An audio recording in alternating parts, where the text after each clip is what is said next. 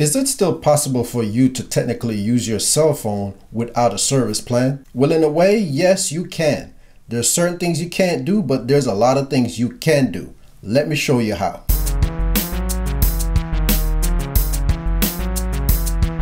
So yes, if you have a phone and you take it off your service contract or your phone get cut off for some reason, you can still use that phone to make phone calls and send text messages. Now you're going to be limited from making live phone calls through your phone service and send live text through that same service too. But with all these other services like WhatsApp, Facebook Messenger, iMessage, and FaceTime on the iPhone, you can still communicate through those services. And don't forget about Skype, but I'm pretty sure there's a lot of other services that you can actually use to communicate through.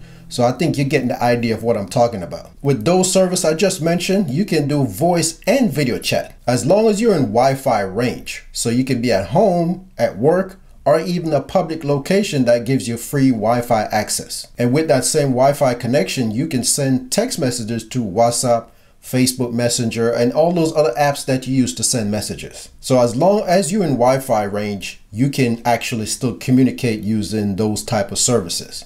Now, the problem is going to come in when you need to connect to somebody verbally or through a text message and you're not in Wi-Fi range. And that's mainly going to be when you're on the road. You know, you're in your car and you need to send a quick message, which you shouldn't be texting and driving anyway, but you might need to call somebody, and if you don't have Wi-Fi connection, then you can't make that phone call. So that's going to be a problem. So the phone will continue working. You can use all those services because those services doesn't rely on the phone network. All those services that I just mentioned, all they need is internet access. And they really don't care where they get the internet access from, whether it's through your phone company or through Wi-Fi. So if you have an extra phone laying about and you want to give it to your kids, as long as they're home and you want them to still communicate with their friends and get on the internet and download apps, because you can still access the App Store, whether it's the Apple Store or the Google Play Store. So that means you can still download apps as long as you're in Wi-Fi range.